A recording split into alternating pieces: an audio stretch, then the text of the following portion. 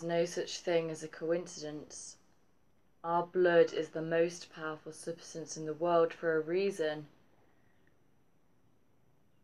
144,000 of us were meant to do blood over intent.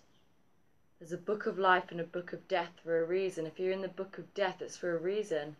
Until you spill your blood over your written words to bring forth heaven on earth for the benefit of all, and release everyone from bondage and spill your blood over, your intent, you're officially dead. And, what are you here for? You can't trust anyone unless you know their intention. You're either here to bring forth heaven on earth for the benefit of all, or you're not. You either see it or you don't.